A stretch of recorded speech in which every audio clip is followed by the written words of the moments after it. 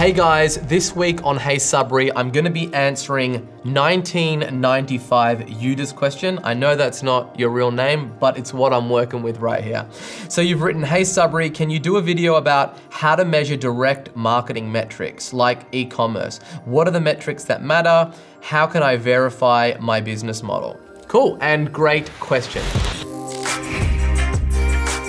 The metrics that you're looking for are called unit economics. And it's basically all the different units of economics that add up in your customer acquisition, also on the back end operating and cash drag in your business, that's going to be able to identify whether or not you have product market fit. i.e., do you have something that you can put $1 in and $3, $5, $10, $20, $200 comes back out of the machine?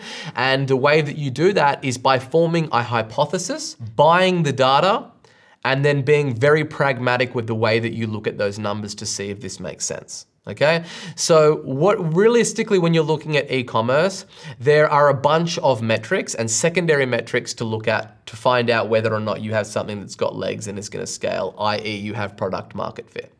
And, you know, in the big, broad brushstrokes at the top of the pyramid, you know, you've got customer acquisition cost and LTV. And they're the things that you kind of look at. Then you've got net margins on that to understand, you know, when some people talk about LTV, they're talking about gross lifetime profit. Some people are just talking about gross revenue, right? You wanna look at gross lifetime profit for the business, especially in e-com, because you have to factor in your margins on it. On a lead gen business, it's a little bit more fluid because your direct costs will change by giving a whole bunch of different things.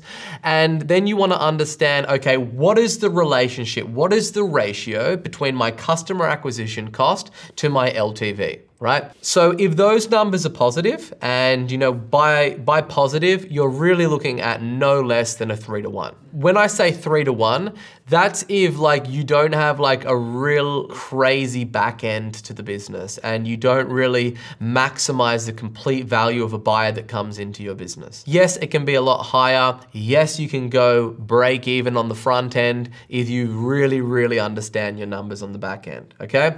So they're the two overarching, and then within that you have AOV, average order value. And the reason that average order value is a very important metric is that's showing you day one cash, okay? So when you're looking at LTV, that can be over a 12, 24, 36, 5-year period even, right? So when you're looking at a 3 months, 6 months, 12 months, 24 months time period, that's where you're kind of looking at your LTV. And in terms of your AOV, your average order value, the reason that's important is that's gonna dictate how aggressively that you can scale and how big your cash reserves need to be. For instance, if you've got a customer acquisition cost of $50 and your average order value is $50, then that doesn't even factor in your margins. You're going into the hole to acquire the customer, right? And for very aggressive customer acquisition strategies, that is the way that you want to do it. That's what all the big boys do.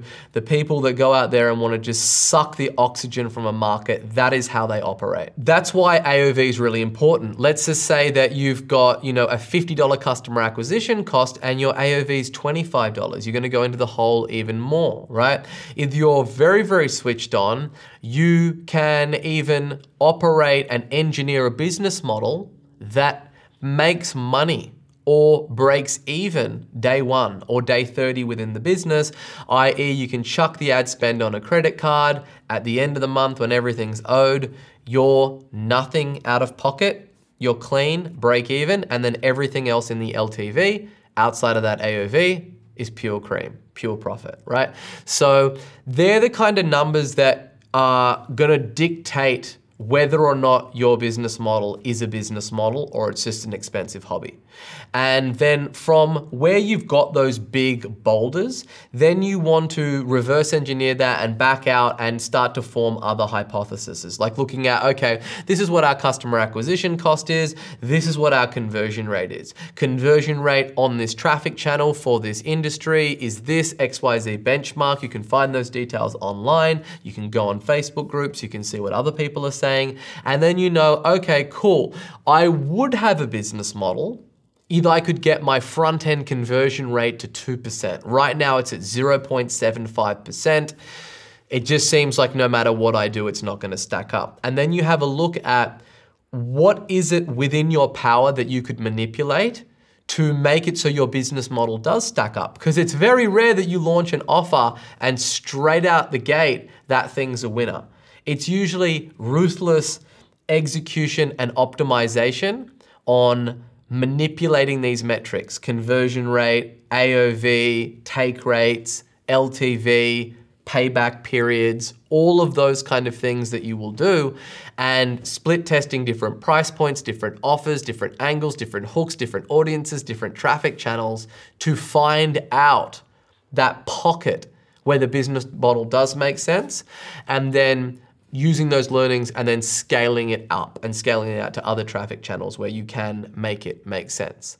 So they're all of the things that you kind of want to be thinking about and the things that you can manipulate. But unless you can get it to you are acquiring a customer for far less than what they make you over an extended period of time, and ideally you've got a high enough AOV within a 90-day, 60-day, 30-day period that it liquidates a good amount of the customer acquisition cost. Unless you can get all of those things kind of loosely in line, you know, within the first, depending on how much you're spending on traffic, 90 days of launching an offer, then you know, okay, I should either take this idea behind the back of the barn and shoot it and kill it and move on to something else, or hey, there is something here and I just need to, you know, make a whole bunch of iterative tests and split test a bunch of stuff to see that I can get to a place where this is indeed a business model. I hope that helps you. Hey guys, if you're enjoying these videos, please like, subscribe, and hit the bell button as we're dropping a video like this every other day on YouTube. And if you've got any questions, just leave a comment below with hashtag heysabri and I will do my best to get to it.